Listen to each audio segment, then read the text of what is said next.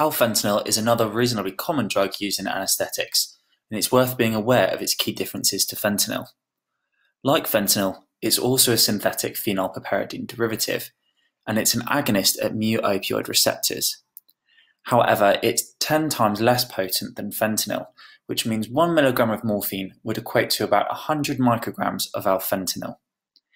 In the anaesthetic room, you'll generally find it's presented in 2 ml vials at 500 micrograms per ml.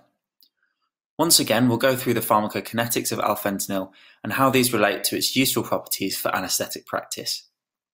As we've discussed in the fentanyl video, speed of opioid onset is generally related to the fraction of it that is unionized, and that's defined by the pKa of the agent and, of course, the physiological pH of 7.4. Alfentanil has a lower pKa than fentanyl, of 6.5, and so 90% of it is unionized at physiological pH, and that means its onset is even faster than fentanyl, with peak onset in 1 to 2 minutes of injection. Alfentanil is much less lipid-soluble than fentanyl and so has a much smaller volume of distribution.